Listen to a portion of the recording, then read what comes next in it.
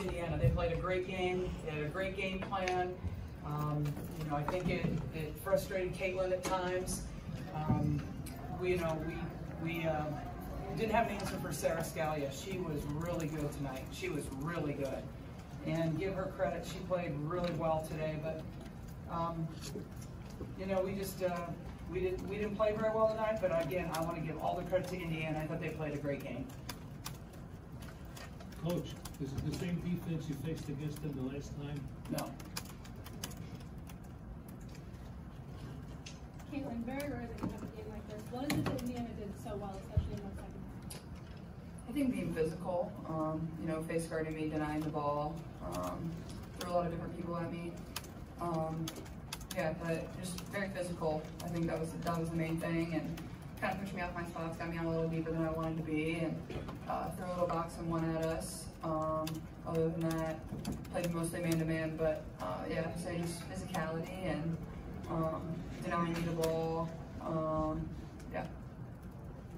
Lisa, when they're selling out so much to stop Caitlin, are there things you can do to counter that? Is it just a matter of, you know, other people hitting shots, or how do you kind of deal with that? Yeah, I mean, Gabby Marshall's 1 for 2 from 3. I'd take that any day, but she's got to have more than 2 shots. I mean, she shot 50% from 3-point range, so that's pretty good. You know, we need to get her the ball more. You know, we had other people shoot the ball well. Addison O'Grady was 60%. Sydney was 66%. So yeah, we have to have other people shoot the ball. You know. Lisa, what did you think went wrong on the offensive end tonight? It felt like at times there were some rushed possessions, some possessions that were out of sorts. Was that, you know, physicality from them? Was that the defense they ran? Was that something that you guys were doing? Just kind of what did you see go wrong on the offensive end tonight? All the above, Kyle. Yeah, Caitlin, I think this is really the only game, all season where it felt like you guys were kind of like battling, running uphill the whole game, but you really haven't had that. You've talked about why that is, but what do you sort of take away from that to going forward? Honestly, like, I give our girls a lot of credit. I thought we fought. You know, nobody ever gave up and hung our heads. And you know, this is a great environment to come and play basketball. Our crowd was incredible. It's fun to play basketball here. And you know, once you get down, you kind of just got to start taking some shots that maybe you wouldn't really take necessarily. And I thought we maybe could have drove to the basket a little bit more. But yeah, I wouldn't say we're really, you know, a team that plays from behind very much, but I will give us some credit. I thought we kept battling, especially when they started the third quarter pretty well. We kind of came back. I think we cut it to 8 was the closest we got it, and you know, you got to give credit to our girls. Like, I thought we just fought, but they always responded and had an answer. So. Yeah, Caitlin, you had an exchange with IU's bench in the second quarter. Was that something they were saying to you, or something that you thought they were saying to the officials? What led to that moment? You know, basketball is competitive. That's what it's all about. You know, I think IU does a tremendous job. Their coaches do a tremendous job, and that's what makes basketball fun. But you know, Terry said some very nice things to me after the game, and I have nothing but respect for their program and what she's been able to do here, and the players that she's been able to, you know, develop. I've played against a lot of really good IU players, so you know, I have all the respect in the world for them. Was this as heated of a matchup as you guys have had in your career against them?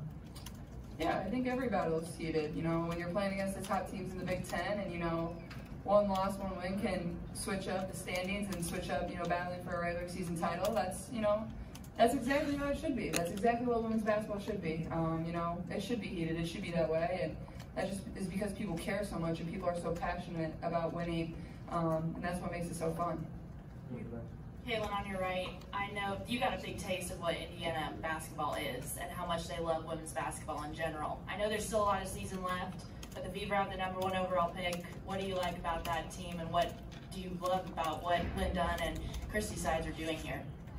You know, honestly, I'm just focused on this team right now. You know, playing my heart out for Iowa and getting to represent my state every single day, and that's what it's all about. And you know, I'm not really too worried about the future. That is what it is. It comes when it comes, whatever I decide. But you know, I go game by game. I got to learn from this. I got to move on, and then we got a really good Illinois team at home, so we got to get ready for that. Lisa, the defense was a key to winning this against Indiana at home. What happened here? Were you pleased with your defense here? I don't know. I think the tape will tell a little bit on that. Again, we did not have an answer for Scalia. I mean, she really did a great job running off screens, getting her feet set. She set her screens up really well. And then when we closed out hard, she beat us off the bounce. I mean, she really, really played well, I thought.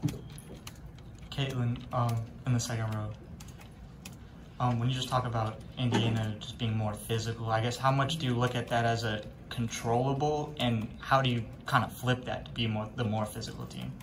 Yeah, I think you can always be physical back. I think you have to, I think I could have set up and used cuts a little better, I think.